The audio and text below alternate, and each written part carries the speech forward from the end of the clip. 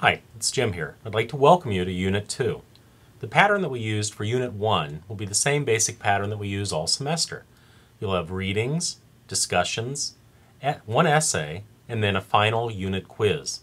Remember to keep up with your postings, both your initial response and then your response to 2 other student postings.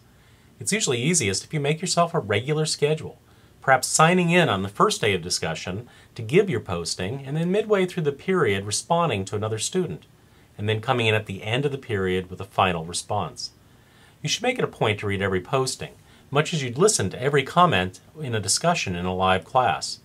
Always try to add something original and interesting to the discussion, although I know that some readings just won't resonate with every reader. Your second essay will be on Joan Didion's On Going Home. She has a dense, cryptic writing style, one that demands that you pay close attention to what she's saying. Be sure to avoid cliches in the second paper. She is careful to show that platitudes like "home is where the heart is" oversimplify the complexities of her relationship with home.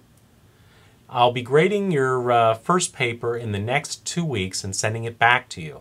Make sure that you look for the grade in your grade book and then click on that grade to download my returned paper and read the comments closely. If you're unable to download the paper when I return it to you, please let me know as soon as possible. Thanks a bunch, and I look forward to reading your work online.